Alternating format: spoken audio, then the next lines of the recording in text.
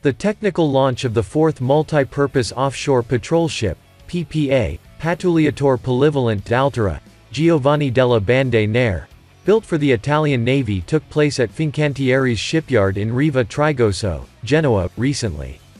This PPA, to be delivered in 2024, is the first in full version, which means equipped for a complete defensibility, and the first to be supplied with generator sets by Isotta Fraschini Motori, a Fincantieri subsidiary specialized in the production of diesel engines.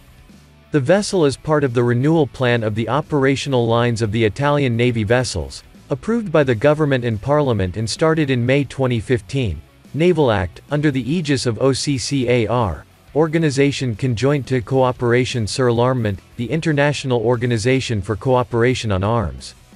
The multi-purpose offshore patrol vessel has the capacity to serve multiple functions, ranging from patrol with sea rescue capacity to civil protection operations and, in its most highly equipped version, first-line fighting vessel. For the 7 vessels of the program there will be indeed different configurations of combat system, starting from a soft version for the patrol task, integrated for self-defense ability, to a full one, as described above.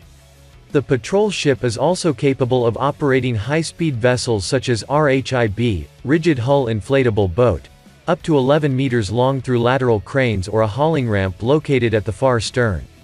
The vessel is 133 meters long and can reach speed more than 31 knots according to vessel configuration and operational conditions. It can accommodate 145 crew members and up to 181 beds. Its ship has a combined diesel and gas turbine propulsion system, i.e. with electric motors for low speeds. It has the capacity to supply drinking water to land. The PPAs will be built at the integrated shipyard of Riva Trigoso and Mugiano, with deliveries expected until 2026.